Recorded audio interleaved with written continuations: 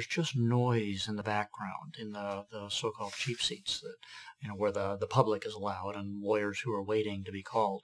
And I always found it really a problem because I might want to focus on what was being said up at the lectern, even if they weren't using sound amplification. Most of the rooms are kind of engineered so you ought to be able to hear it, and I couldn't in the past. I've been in court a number of times now with the Opn devices, and that has not been a problem for me. I've been able to, even back in the back parts of the courtroom, hear fairly well what's going on in the front of the courtroom, and be able to kind of figure out what kind of mood this judge is in before I walk up there and have to deal with her and things like that.